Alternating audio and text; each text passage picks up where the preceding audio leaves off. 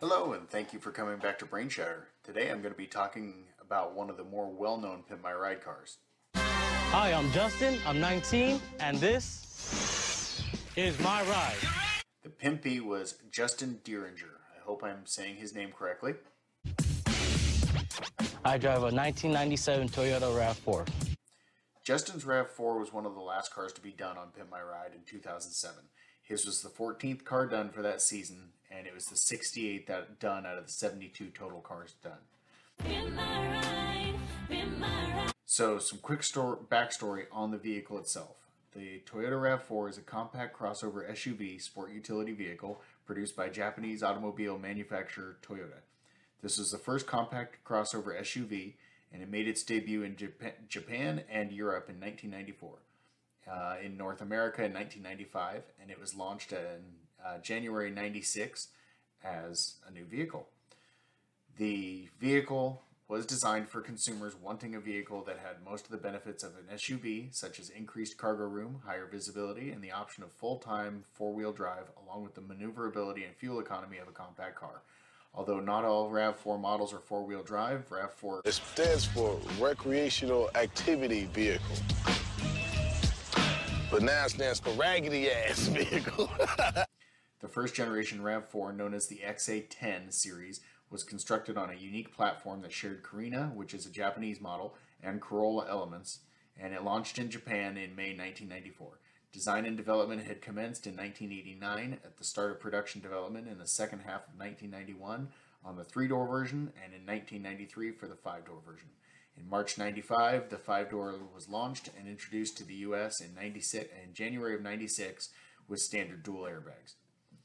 The XA10 series was available in both 3 and 5-door versions. In the U.S., a 2-liter engine, straight 4, was producing 119 horsepower. Both front-wheel drive and all-wheel drive versions were available, and the RAV4 could be had with either a 5-speed manual or a 4-speed automatic transmission. It was named the 1997 Automobile of the Year by Automobile Magazine. The 1998 model year, the RAV4 was slightly restyled on the front and rear fascias, and a soft-top 3-door was made available. Power was increased slightly to 127 horsepower, and the power has been bumping up on subsequent models ever since. And overall, the RAV4 is a very nice vehicle. Now to talk about Justin's RAV4. This is as ugly as it gets.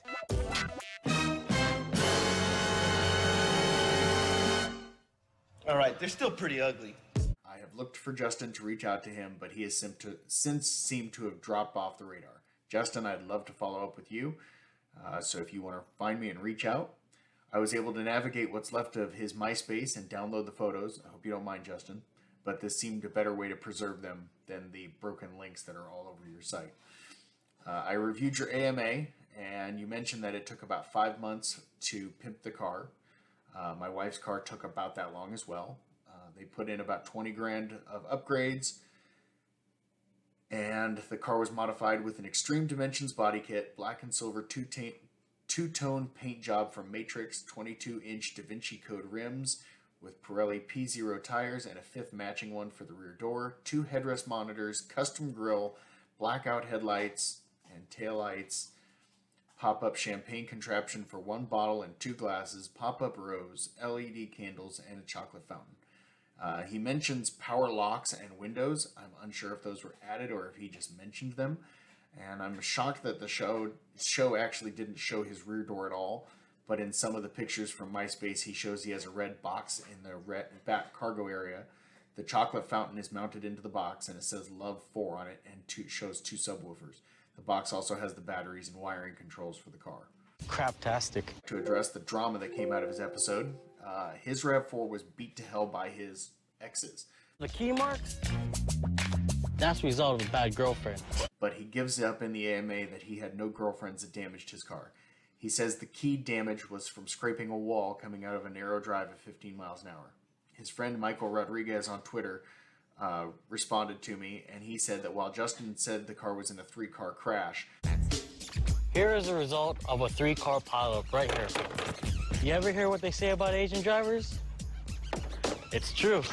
Justin was told by his MTV that they should damage his car a little bit more. So his friends that were on the show with him and himself beat his own ride with a bat.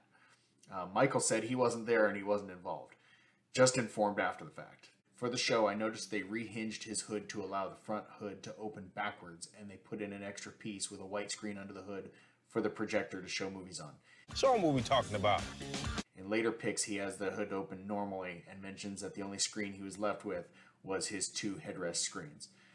In one of the photos I've got, he has a TV attached to the inside of the rear door at a show, but I think he added that after the fact.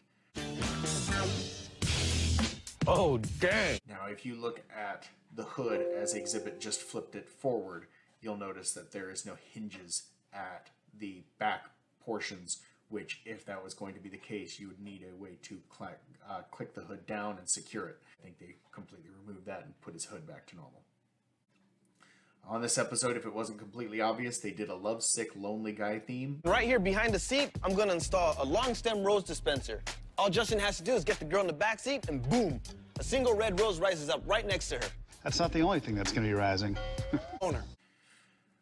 He said that they removed many items that they showed on the car, such as the drive-in theater and the champagne glass pop-up setup. Good date movie. I recommend my favorite. She drives me bananas. I'm sorry, Jane, but you're not the one. Molly!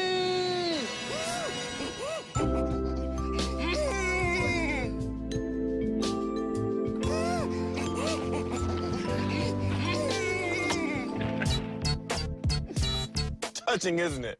The car took about 5 months for him to get it back, which is similar to what we dealt with. Once his ride was all pimped up, Exhibit brought on a Playboy Playmate for Justin to try to impress with his new car. They brought on the March 2005 Playmate Jillian Grace from Conway, Arkansas. You got somebody I want to introduce you to.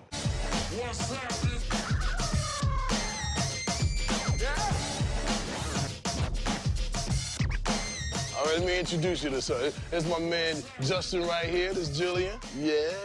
Hello. Nice to nice to finally meet you. It's on. So, would you like to see the back seat of my car? Definitely. Let's check it out. I don't think Justin made any progress with her, but Jillian has a daughter with actor David Spade and lives in St. Louis. Exhibit's personal gift to Justin was a Boca, or Boche, personal concierge service. I can't find any information on the thing, so I'm guessing it's no longer a thing. He also has some photos of his RAV4 showing Lamborghini-style front doors now, so I think he really did love his car, and he was working to keep adding on to it. He mentions that he has since added about $20,000 to his car after the fact. The Lamborghini doors and underglow were not mentioned on the show, so with the personal experience, that doesn't negate that Gas installed those, but I doubt it. It looks like Justin was a member of the Taking Over Car Club. I think it's still an active club in the Southern California area.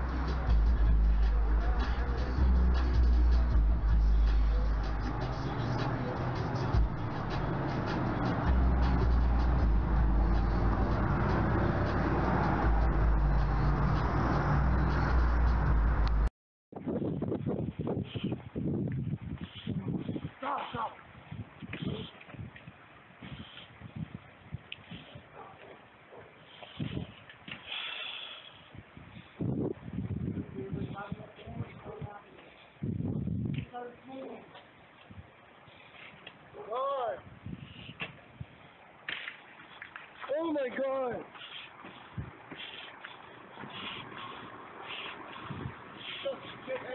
Everything.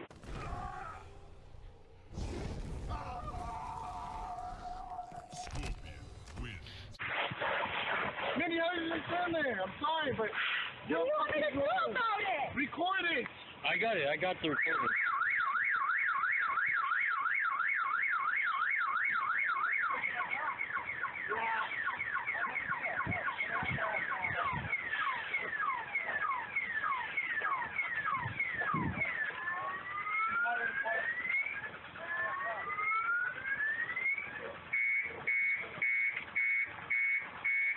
done, bro.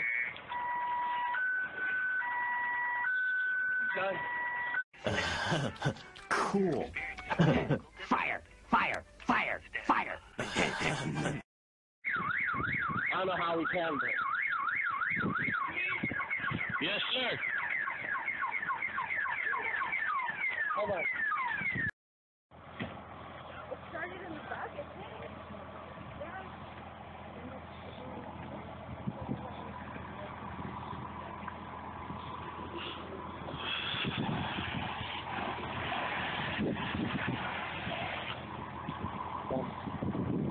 Done.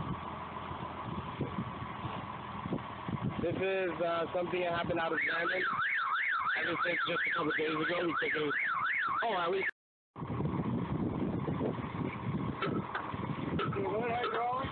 No, sir.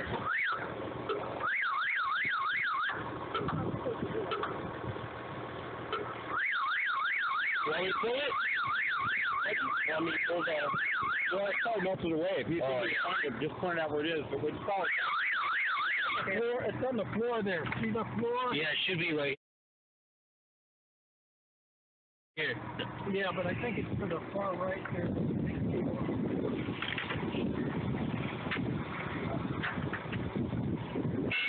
Yeah.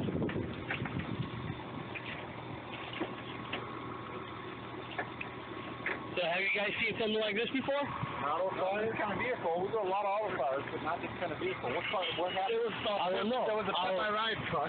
There was a Pimp My Ride. The Pimp My Ride car. Yeah. I'm kidding. Thank you, MTV.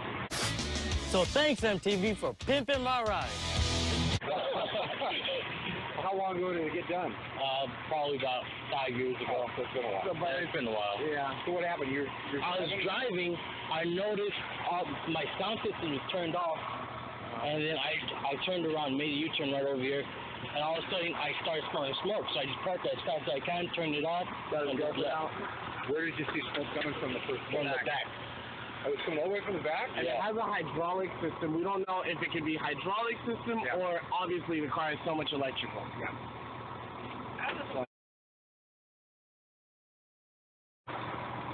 Where's the food stored? Is that the tank there? What is that? That's the subwoofers. Okay, there's the subwoofer. Yeah. Okay. Just got a piece of glass over the front that only radiates one direction. Yeah. So the battery should be underneath. Underneath the seat, sir? Underneath this, where the compressors are. Okay, is that under there? Behind the compressors, that should be the batteries. For what? For the compressors. You've got this air compression system thing, so will the car jump? Well, kind of, yeah. No, not off the ground. It just raises it, lifts it, lowers it.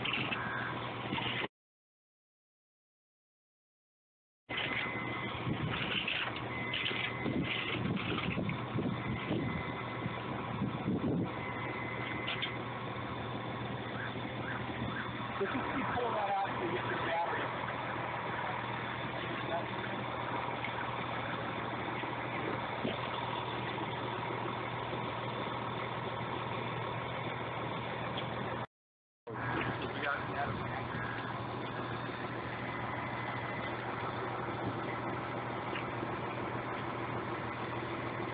All in all, I think Justin got a good car out of the experience, and sometimes they go as easily as they come, and it's a shame. Oh, that was sexy. Bet you won't touch that button. Check it out.